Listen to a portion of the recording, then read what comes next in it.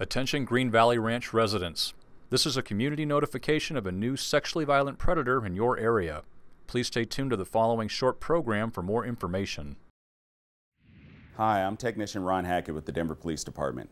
The Sex Offender Registration and Compliance Unit at DPD is responsible for the registration, monitoring, and tracking of all registered sex offenders and sexually violent predators who live in the city and county of Denver. Here's a brief history of sex offender legislation in Colorado. Our state laws trickle down from federal government mandates. In 1994, we had the Jacob Wetterling Act, which mandated that states would establish a sex offender list. Megan's Law of 1996 said that the public would have access to those sex offender registration lists. The Pam Lichner Act of 1996 stated that some offenders might have to have lifetime registrations. And the Adam Walsh Act of 2006 unified sex offender laws across the country. In Colorado, the legislature has determined that sexually violent predators, by definition, pose a higher risk to the community at large, and therefore mandated that upon their release from the Department of Corrections, the community must be notified. Sex offender notification in Colorado happens in two ways. The first is passive and ongoing through the sex offender registration process, which is a list maintained by local police departments. The second way is active, via community notification for those offenders determined to be sexually violent predators by the courts or by the parole board. Most sex offenders in Colorado are supervised by the criminal justice system in our communities. Most sex offenders engage in crossover behavior, which means they may have been arrested for one type of crime, but be apt to commit another. Many sex offenders have no criminal history at all prior to their arrest. There is no typical sex offender, but all tend to be deceptive, manipulative, and secretive. 80 to 93% of sex offenses are committed by someone known to the victim. Sexual deviancy begins in mid to late adolescence. Sex offenses are not impulsive. They are usually carefully planned, and most sex offenders are male. The community has a vested interest in helping offenders to be successfully managed in the community.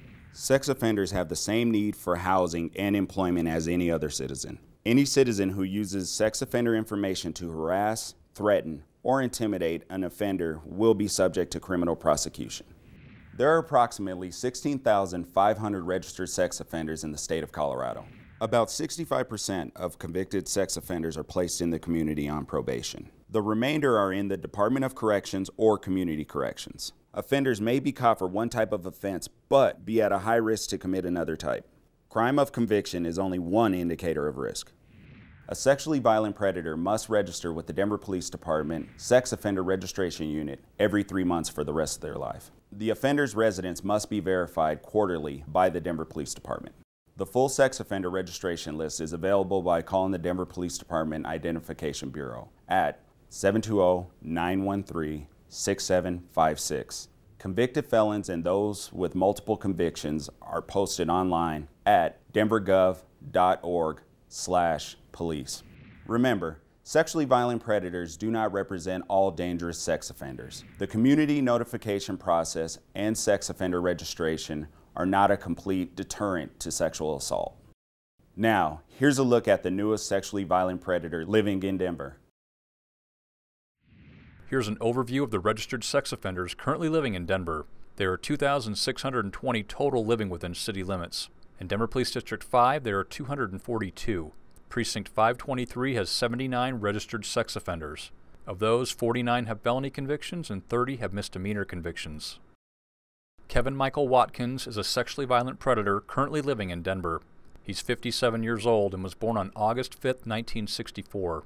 He's a white male, 5 feet 9 inches tall, 140 pounds, with brown hair and blue eyes.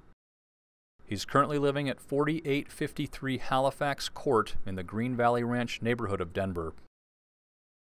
Schools located within 1 mile of this offender include Highline Academy Northeast at 19451 East Maxwell Place, Green Valley Elementary at 4100 Jericho Street, Omar D. Blair Charter School at 4905 Cathay Street, Dr. Martin Luther King Jr. Middle School and High School at 19535 East 46th Avenue, Sandra Todd Williams Academy at 11200 East 45th Avenue. Parks located within 1 mile of this offender include First Creek, Dunkirk to Tower, 41st and Ensenada Park, First Creek Park, Town Center Park, First Creek Open Space, Highline Canal Green Valley Ranch, Green Valley Ranch West Park, Highline Canal Orleans to Nepal, Highline Canal GVR Golf, Green Valley Ranch East Park, 42nd and Lisbon Park, Marama Park, Highline Canal Maxwell to 56th.